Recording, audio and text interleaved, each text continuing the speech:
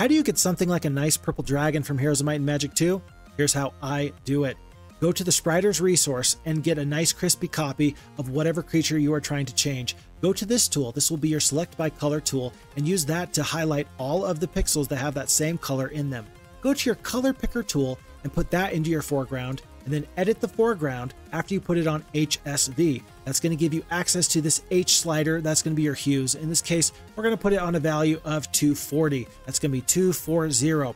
And then from there, that color is in your foreground. You can put it on your pencil. If your pencil brush is big enough, you can make sure that all those colors get changed at the same time. Go through one by one and do the sort by color, then the Color Picker tool, and then change that again to that same value every single time. In this case, it was 240 because that's that nice blue. They're going to be different colors of blue, but in the same shade. And in that way, you're going to be able to make sure you get a cool image that is in the same style as the original pixel artist.